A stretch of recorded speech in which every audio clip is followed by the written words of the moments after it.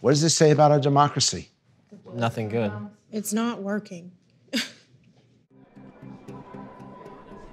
Senator Joe Manchin spent the day after his vote to confirm Brett Kavanaugh campaigning at a senior citizen center in his home state. He was the lone Democrat to help get Kavanaugh on the bench today. But what looks like a flip-flop or a betrayal of his party to people outside West Virginia might be easier to explain to his constituents here. I've made some tough votes over my career. Once I have the facts and I can come home and explain, I'm voting for it. So my vote was the same no matter what. West Virginians had been led by Democrats for decades, but they overwhelmingly backed President Trump. As the country becomes more divided, Manchin is hearing frustration on all sides.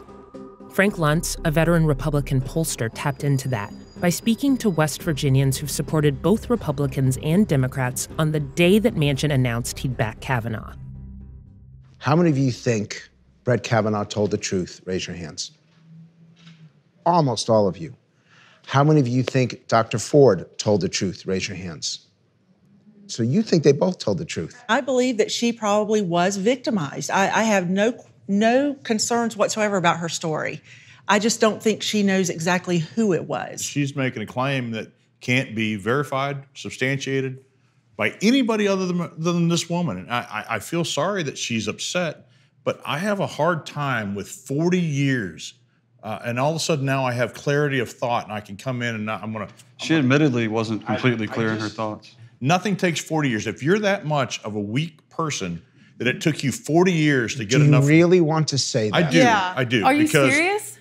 If you're that way, anybody can talk you into anything. If you have that little faith in yourself that it took you 40 years to confront someone who put their hand over your mouth, you didn't go home to your mom, you didn't tell your best friend, you didn't tell law enforcement. Have you ever had to deal with that situation in your life? You don't. 40 you don't years? understand what it's like to be a woman in this day and age where men get by with most things because you have a shame years. And people don't want to tell other people because it's going to happen years. like her. People aren't going to believe you. You can't always prove it. You're not going to have a video camera. There are women who go to their graves with that secret. I'm not going to destroy a man's career over Because the fact he's a that man, she's weak or enough why? to wait 40 years to make the allegation.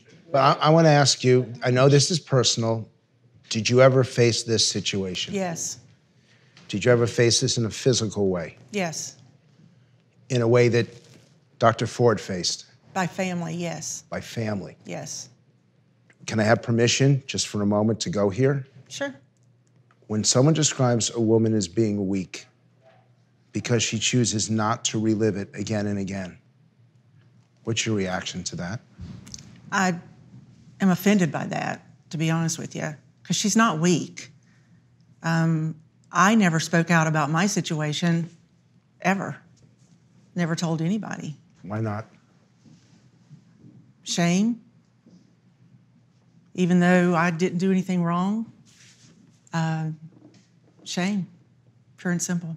And I didn't mean to offend you, ma'am, but my wife was abused as a child. She was sexually abused. She remembers all of it. She has told me all of it. Any woman that would make that claim, I take seriously. I have 3 daughters and a granddaughter and a wife that's been sexually abused.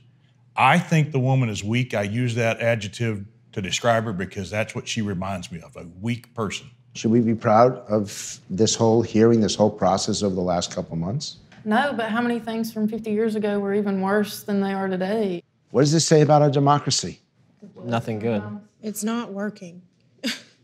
Who do you hold accountable for that? Our leaders.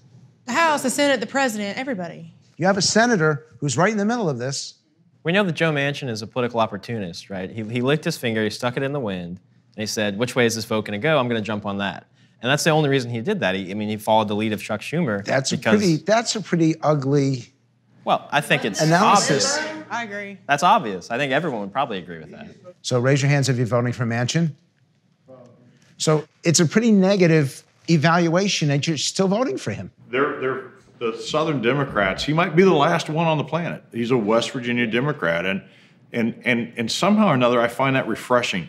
That you can get a guy, almost John McCain style, that kind of looks at everything going, okay, what's it to my state? What way should I go based off what my state thinks, not what the the political leadership wants.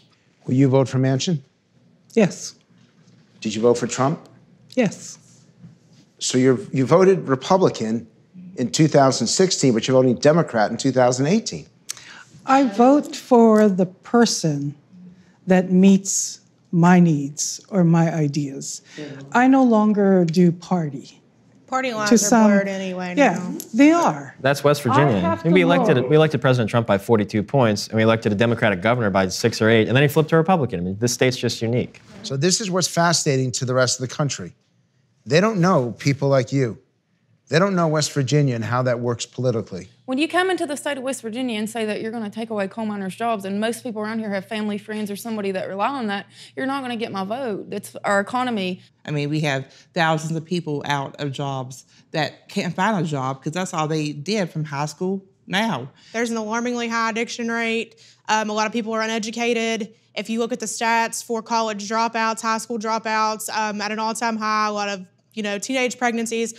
The welfare, the amount of people who are on some type of public assistance, it's ridiculously high. We have tons of schools that are in the top 10. Hurricane Middle School is number 5 in the country for all middle schools across the United States. But for every school like that, we have another one that's in the bottom 10%. Well, that's easily explained. We had Democrats in control of both houses for 82 years. 82 years of one party controlling both houses of legislation. You're blaming a political party for the lack of education in this state. For the education funding, for sure. For certain. The coal rights from our state. They made us junkies. They made us, They made us slaves to an economy and made us dependent on an economy that did no good for us. Slaves to an economy. Yes. The interesting thing, though, saying that we're not that great of a state, but these are a proud people. Yep.